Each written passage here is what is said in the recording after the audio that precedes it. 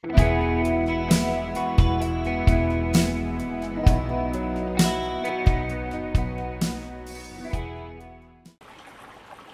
morning everyone, and welcome to Hasbury Christian Fellowship on Sunday the 18th of July. It's lovely to be with you this morning, and for a change this morning, because the weather is so good when I'm recording and because the weather forecast is so good for Sunday the 18th, I thought perhaps we'd record the first part of this service outside. We're hoping live to be able to do some of the service at least outside this morning. So you're very welcome wherever you are, and thank you for joining with us this morning. Let's start this morning by singing together, Looking in the Sky, Whoever Could Deny Your Glory? Lord, you are an amazing God.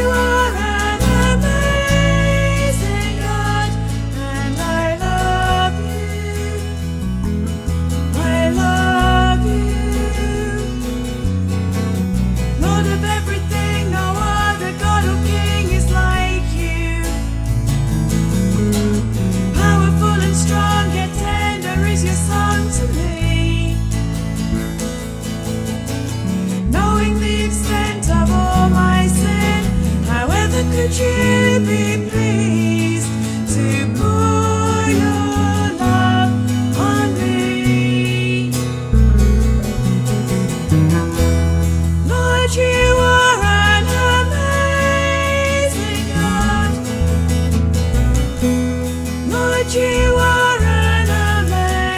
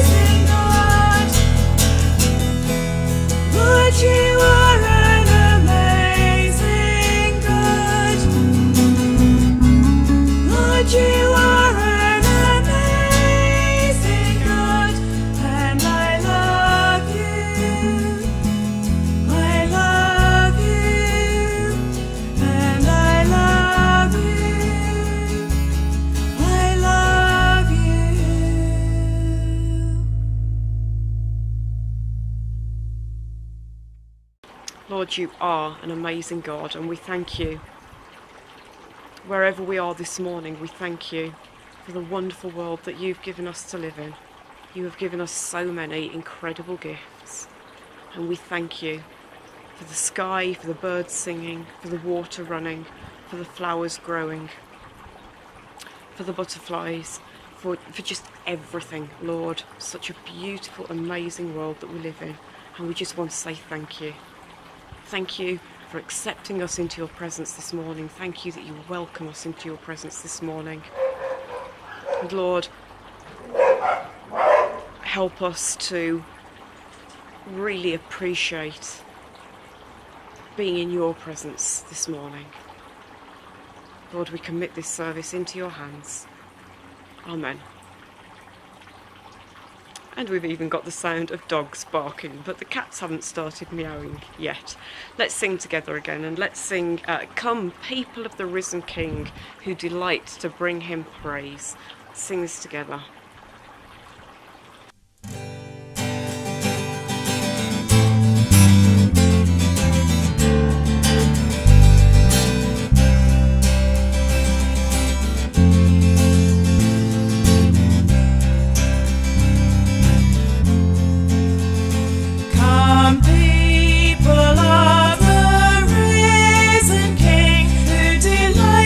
To bring him praise,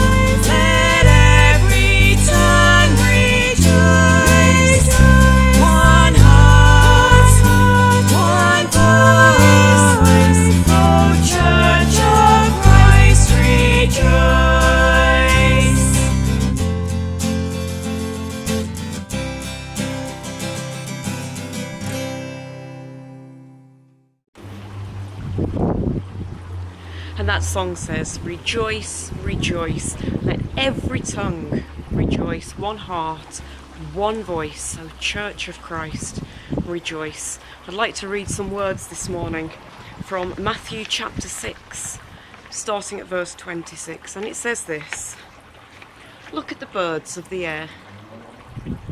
They do not sow, or reap, or store away in barns, and yet your heavenly Father feeds them. Are you not much more valuable than they? Can any one of you, by worrying, add a single hour to your life? And why do you worry about clothes? See how the flowers of the fields grow. They do not labour or spin, yet I tell you that not even Solomon in all his splendour was dressed like one of these. If that is how God clothes the grass of the field, which is here today and tomorrow is thrown into the fire, will he not much more clothe you? So do not worry, saying, what shall we eat? Or what shall we drink? Or what shall we wear? For the pagans run after all these things, and your heavenly Father knows that you need them. But seek first his kingdom and his righteousness, and all these things will be given to you as well. Therefore, do not worry about tomorrow, for tomorrow will worry about itself. Each day has enough trouble of its own. Seek first his kingdom. And as we focus on Jesus and his kingdom this morning, and all the contentment and the satisfaction that Jesus can give to us, let's sing together, shine, Jesus, shine. Fill this land with the Father's glory.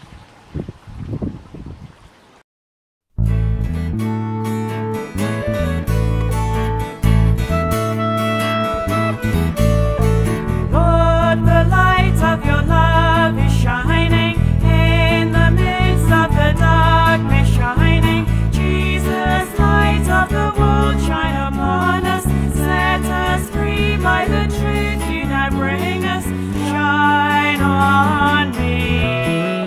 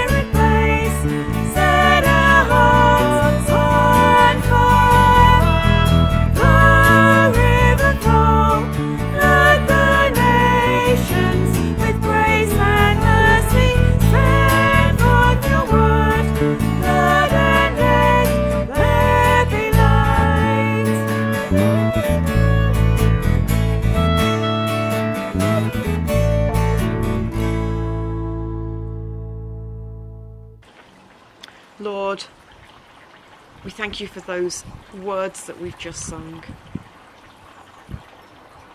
Lord, the light of your love is shining in the midst of the darkness, shining. Jesus, light of the world, shine upon us. Lord, we thank you that your light is shining in our world. Although at times it seems dark, thank you that your light is shining. Lord, we lift to you those people who we know need to feel your touch this morning, whatever the reason. Those who are sick,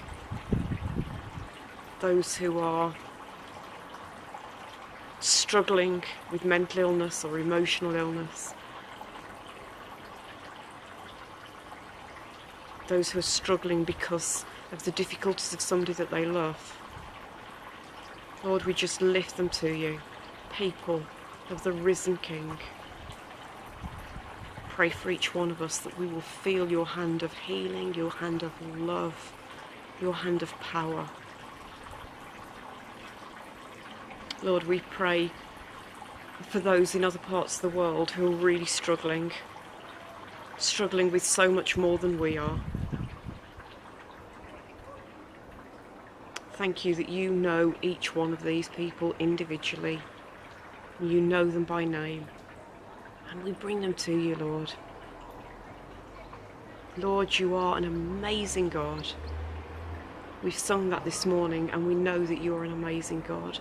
And we pray that the world will know that you are an amazing God and will know your amazing love and power.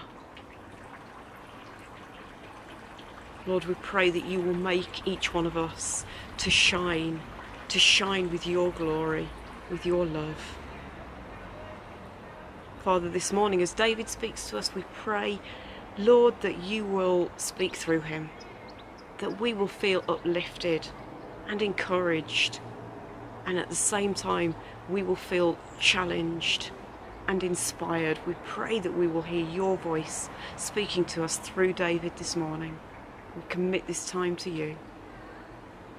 Thank you, Lord, for each other. Help us to love one another with just a fraction of the love that you show to us. Lord, you are an amazing God. Thank you. Amen. Amen. Let's sing together again. Let's sing a song where you can get on your feet if you want to, where we specifically focus on Jesus. Takwaba, uwaba, ngeyezu. There's no one like Jesus. Wherever you search, you will not find anyone like Jesus. Let's sing this together again. And if you want to get on your feet and do some actions, then please do. Takwaba. Are we ready? Takwaba. Takwaba uwaba ngeyezu. Takwaba uwaba ngeyezu. Takwaba uwaba ngeyezu. Takwaba takwakabe. Na yenda konse. Na fwaya. Konse, na shingaluka, konse, takwakabe. There's no one like Jesus. There's no one like Jesus. There's no one like Jesus. There's no one like him. I walku, here, there, I searchy, here, there, I turn around, here, there, there's no one like him. And before David comes to speak to us this morning, the next song is going to be led for us by Mazin. It's the song I Will Rise. No matter what is going on, our hope is in Jesus, and he will raise us up to him. So let's sing I Will Rise.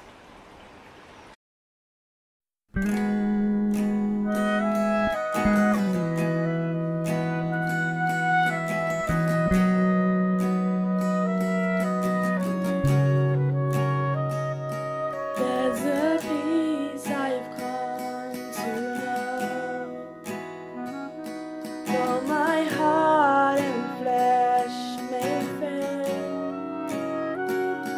There's an anchor for my soul. I can say it is well. Jesus has overcome, and the grave is overwhelmed. The victory is won.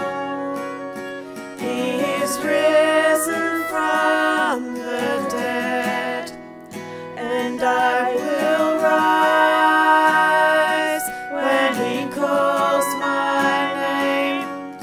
No more sorrow, no more pain.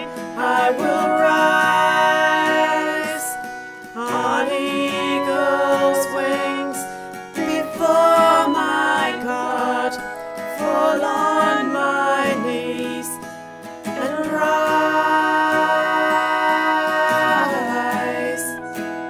I will rise. There's a day that's drawing near, when this darkness breaks to light, and the shadows disappear, and my faith shall be my eyes. Jesus has overcome, and the grave is overwhelmed. The victory is won. He is risen from the dead, and I will rise when he calls my name. No more sorrow, no more pain. I will rise on eagle's wings before my God, fall on my knees and rise.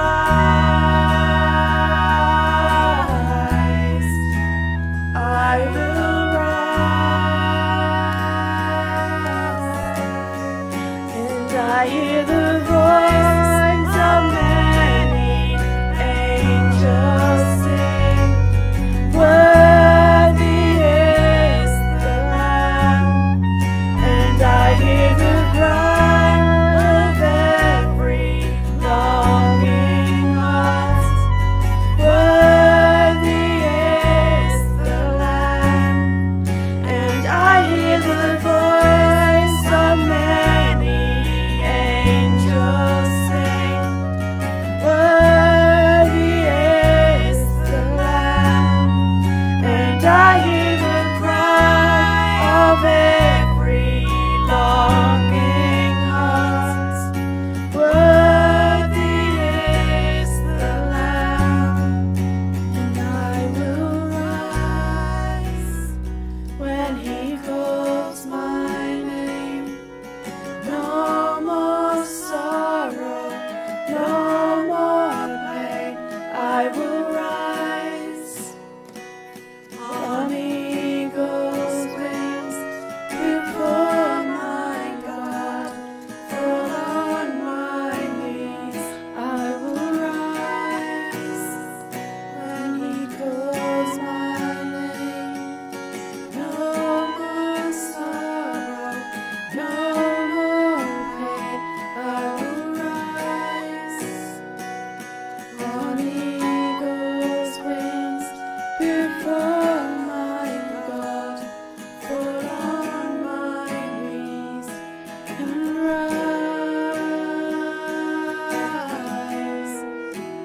I will rise.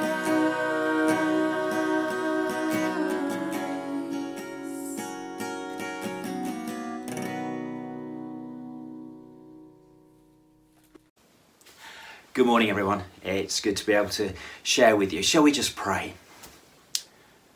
Lord Jesus, I ask that you would speak into our hearts by your Spirit. Amen. Amen. I want to share some thoughts this morning, and if we want a title to hang it on, it's going to be Papering Over the Cracks. Well, a week on from the European Cup final, you've probably thought that we'd got over football and probably glad that it's over. Well, I'm sorry to disappoint you, but I'm not going to let you escape from that fact. Why? Well, because England's defeat at that football game, and there's a clue in the word that it's a game, it kind of tore away some of the paper that was over the cracks. It revealed a gaping crack of basically what the human race is like. You know, I saw football supporters all dressed in their knight's armour, kind of representing St George. I remember Will, when he was young, having a bit of a knight's armour and his shield and his sword and coming around trying to hack all of us. But when we see a knight, certainly for me, I always have that sense of chivalry and justice. But what an illusion it was when we looked at that football match and afterwards saw the hatred and the venom that was targeted at some of those players simply because of their colour of their skin, because they failed to score a goal and fulfill maybe the dreams and the satisfaction of all those supporters. You know, we say that we're in a pandemic, as we are, but what is really infecting us as a nation, as a world, is endemic. Our societies are being corroded, they're being corrupted, they're flawed. And you know, the Bible has a word for that. The Bible calls it sin. Scripture tells us in the Bible that all have sinned and fall short of the glory of God.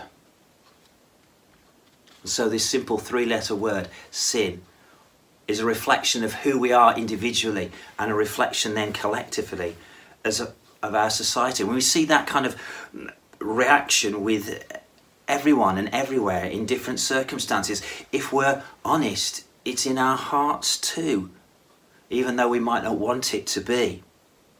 You know, we kind of revert to our animalistic type of nature, the one where you see when animals are trying to, predators like a lion are trying to hunt down some food, a prey, they pick off, if it's a herd of buffalo or whatever it might be, they pick off the weakest member. Maybe one that's got has been made lame, has a damaged leg, or maybe it's a young infant that can't run as much. That's the one that gets picked off. And as a society, we pick off individuals, don't we? We pick off those that are vulnerable, the weak, those who are different. And I often wonder, why is that the case? And in a sense, it's a kind of reflection of our own personal unrest, our own personal dissatisfaction with life and who we are. An old colleague of mine many years ago, when he used to write pupil reports, he was an English teacher, and one of the reports that he wrote about one student was that he said he was floating on the ocean, floating rudderless on the ocean of life. And that's a bit like us very often, isn't it, as people? Not finding the place where we really will find satisfaction. Nothing satisfies us in the world. You know, interestingly, as I've got older, you know, sometimes you think back about the things that you enjoyed to eat when you were younger, and sometimes you find them out, dig them out, and not only have they changed in size, you know, wagon wheels have shrunk to the smallest possible dimensions, and I'm sure it's not the fact that we were children and they looked bigger, they definitely have shrunk, but that sense that the taste is different. Things that were really good, they don't satisfy anymore.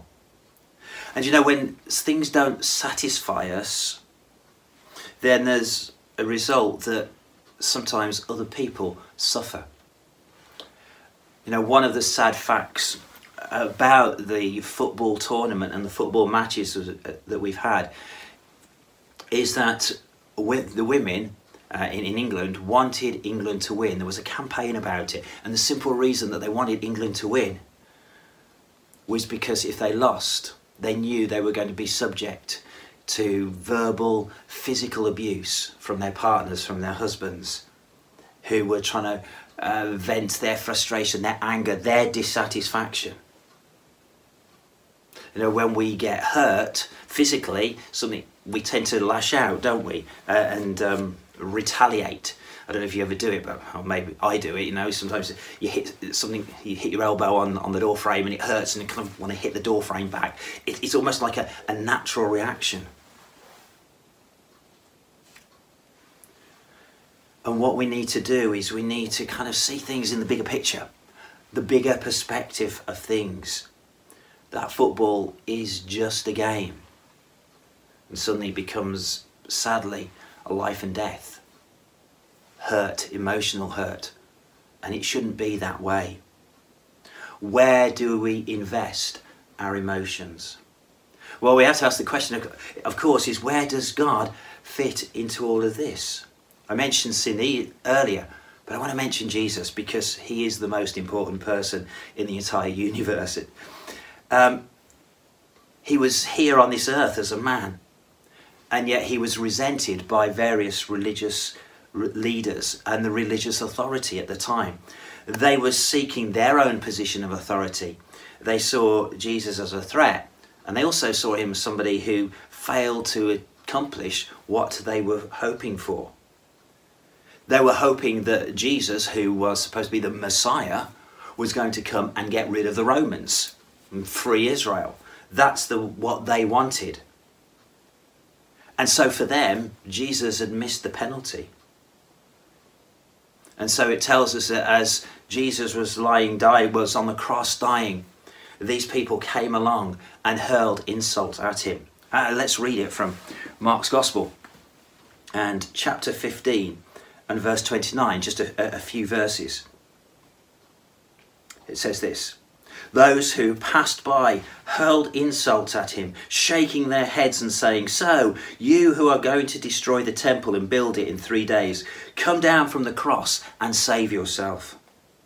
In the same way, the chief priests and the teachers of the law mocked him among themselves. 'He saved others,' they said, 'but he can't save himself. Let this Christ, this King of Israel, come down now from the cross, that we may see and believe.'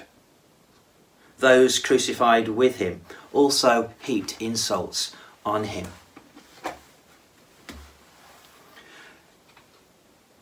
Jesus was becoming the scapegoat.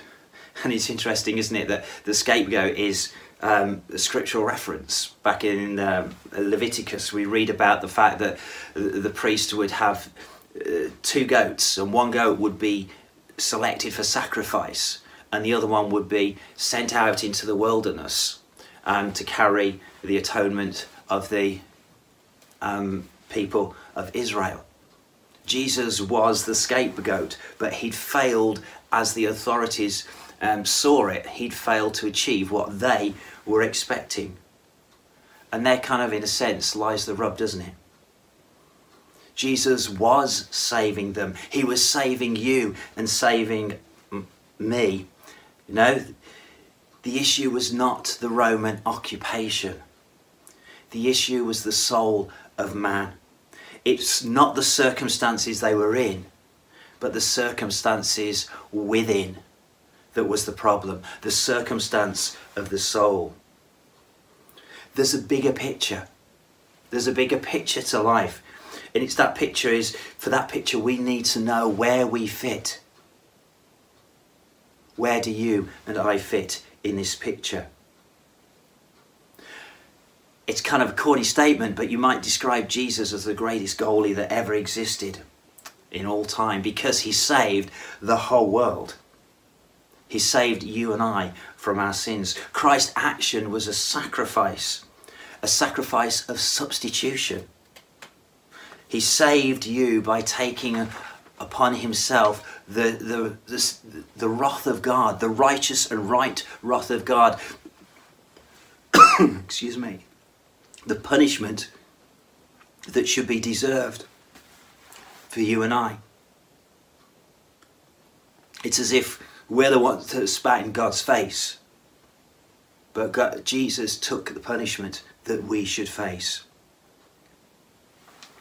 That's what sin is, and it's at the heart of the world's problems. You know, and we can paper over the cracks, we can be nice, we can be a good person, but deep down we all resent at times, we all hate or love less, we're all envious, we're all very much self-centered. Excuse me.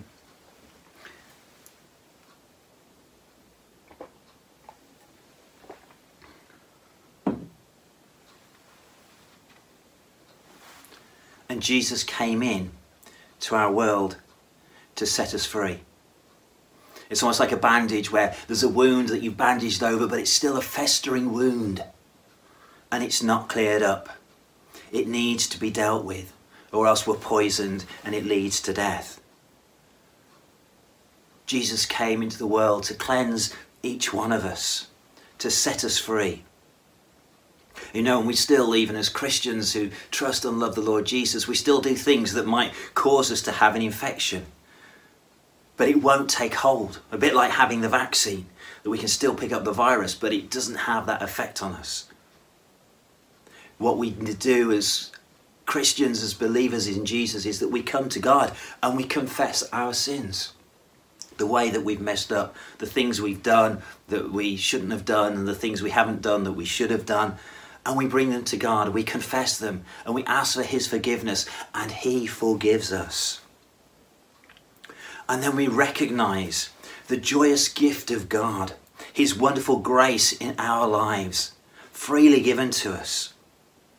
And when we recognize that, then as we read in Scripture, the Apostle Paul says that we can find contentment in any circumstance. Let me read from Philippians and chapter 4, verse 11. Philippians chapter 4, verse 11. And it says this. Verse 11. I am not saying this because I am in need, for I have learned to be content whatever the circumstances. I have learned to be content whatever the circumstances. And that's also kind of echoed and repeated in Hebrews chapter 3, Hebrews chapter 13, verse 5 and 6. I came across a Christian writer. He's a pastor in America and as an author of several books, O.S. Hawkins. He wrote this. He said, "Little does our world system realise that the presence of God's people is preventing the final collapse of our civilization and ultimate judgment." If we love the Lord Jesus Christ, we declare ourselves followers of Jesus as Christians, then we have a role to play in helping society. Not to paper over the cracks, but to reveal those cracks and to get them sorted out. I was sharing a few weeks ago, as I've been looking at the first letter of John, the fact that we have a command as Christians, and our command is to believe in the name of Jesus and to love one another. In other words, we are called to love God and to love our neighbour as ourselves. And it's our responsibility to take hold of that role, that great commission to go into all the world, to make disciples of all nations, baptizing them in the name of the Father and of the Son and of the Holy Ghost. We are the salt and the light. And we're called to stand up for those that are weak and oppressed. We need to be the healing balm of the anointing God in every situation that we encounter, that God leads us into. Let us be his servant. Not to ram God down people's throats, but to share the love of Jesus in the way that we react within the world, by our actions as well as our words. You know, sometimes that wallpaper that's over a crack, it needs to be stripped away. Polyfiller put into the crack and just to seal it up. You know, and Jesus is the only proprietary brand of polyfiller that will actually do the job. In 1 Peter we read these words, "By his wounds you have been healed." We talked earlier about the wrath of God being poured out on Jesus. You can imagine it, God the Father watching his son being crucified. But God didn't send his wrath down on all those soldiers and all those mockers that were around the cross. He could have taken them out in an instant. No, he poured his anger and his wrath on Jesus, so that you and I do not have to face that anger and wrath. It enables us to have a relationship with God. It enables us to know what satisfaction is, because it comes with the love of God. It comes with his peace. It brings his joy into our hearts. It brings the hope of eternal life to each one of us that trust and believe. You know, are you dissatisfied with life, where nothing really seems to bring peace to you, or contentment, or satisfaction? Well, let me tell you that you find contentment in Jesus Christ. It's him that you need to seek, that you need to call to, and he will bring that peace, a peace that passes all understanding. He will bring that satisfaction, regardless of the circumstances we find ourselves in. We will be well in our soul. And even as Christians, sometimes the world seems more attractive, doesn't it? And it kind of draws us away. And when we're finding that, we need to draw close to God. Allow him to get rid of that dirt that's built up. Confess our sins. Know that we are forgiven. And allow God to heal us, to restore us, and refresh us in our journey as we go to the New Jerusalem, to the kingdom of God, to heaven, and in the presence of the living God for a whole eternity. I want to just finish with some words from one of the Psalms, kind of summary of what I've been sharing this morning. And you'll notice it's a nice short one this morning. Psalm 107 and verse 8 to 15. So let me find Psalm 107. And verses 8 to 15. Let them give thanks to the Lord for his unfailing love and his wonderful deeds for men. For he satisfies the thirsty and fills the hungry with good things. Some sat in darkness and the deepest gloom, prisoners suffering in iron chains, for they had rebelled against the words of God and despised the counsel of the Most High. So he subjected them to bitter labour. They stumbled, and there was no one to help. Then they cried to the Lord in their trouble, and he saved them from their distress. He brought them out of darkness and the deepest gloom, and broke away their chains. Let them give thanks to the Lord for his unfailing love and his wonderful deeds for men. And may the Lord bless his word to us. So there it is. We want peace, we want satisfaction. It is found in no one else but the Lord Jesus Christ. Come to him. Know his peace and know contentment in your life. Amen. Shall we just pray? Lord Jesus, again I ask that you will speak into our hearts. Lord, if you're challenging us, we don't know you, then help us to reach out to you, Lord, because you are there and you want to pour out your peace to each one of us. Lord, if we've known you for many, many years, we thank you that you are with us in every circumstance, in every situation. Lord, forgive us when we become dissatisfied with our circumstances, but help us to find a contentment and a peace in you. And Lord, I pray that you will watch over us and keep us safe as we go through this week. And Lord, thank you. Thank you that you love us. Jesus, that you died on the cross for us. Thank you, Lord. Amen. Amen. Thank you for listening. May the Lord bless you. Thank you, David. Let's finish our time together this morning by saying the grace together. Now, may the grace of our Lord Jesus Christ and the love of God and the fellowship of the Holy Spirit be with us all evermore. Amen. Thank you for joining with us this morning. Hello, as you may know, I'm about to start a year as an associate for GLOD, and I'm really looking forward to just serving the Lord in this gospel ministry, and how what I will do in that year will shape how I will choose to serve Him for the rest of my life. So I'm looking for people who are willing to partner with me in that, both prayerfully and financially. And here's just some information of what it is exactly I'll be doing. We've been running the GLOD Associate Scheme since 2004. There's up to 4 associates each year, and we have 3 big aims for the associates. First off, to love God and love other people more because they've been associates.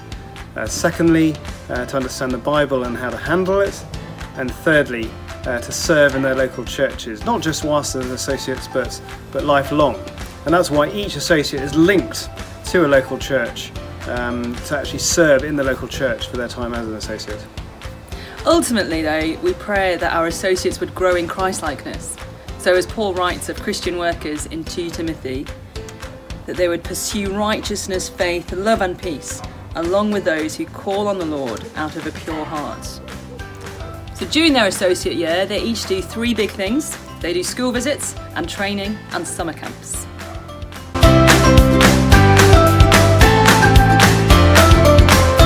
I'm so grateful to the GLOD Associates, who over the past couple of school years have been so helpful in visiting the online Bible study groups that we've had. It's just so encouraging that you can actually go and then speak to them about Jesus in perhaps a place where they can't necessarily, they might not be able to go to church, their family might not be Christians, or they might be at boarding school. They've helped to bring the Bible alive to young people, and they've taught what they themselves are learning on their course.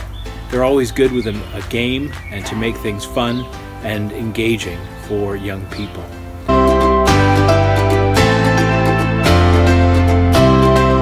Throughout the year, you get so much Bible input from the staff team in associate time, where you'd be meeting up and doing Bible studies weekly.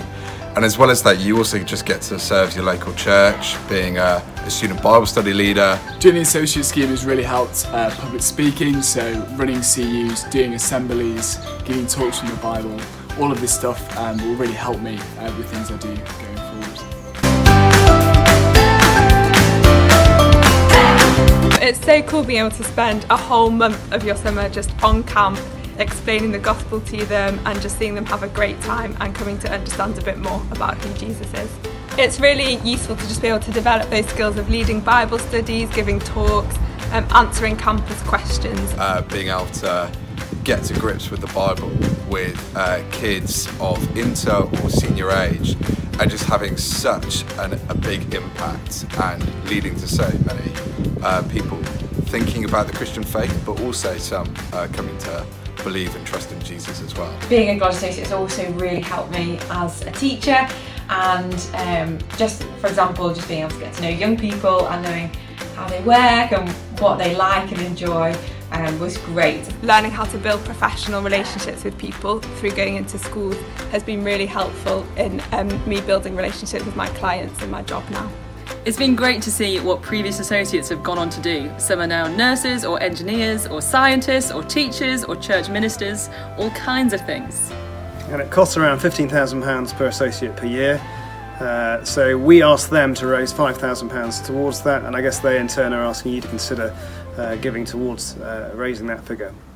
thank you very much indeed for anything you can do as you consider partnering with them in this way. So, if you'd like to partner with me in this year of gospel ministry, you can receive regular prayer updates, or give a one-off donation, or even commit to a monthly direct debit.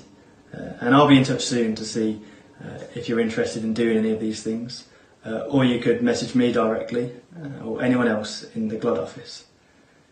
I guess why I just can't wait to be an associate is just for my love for the Lord to grow, and then to serve others through that. But from me, I just thank you for taking the time just to see what it is I'll be doing.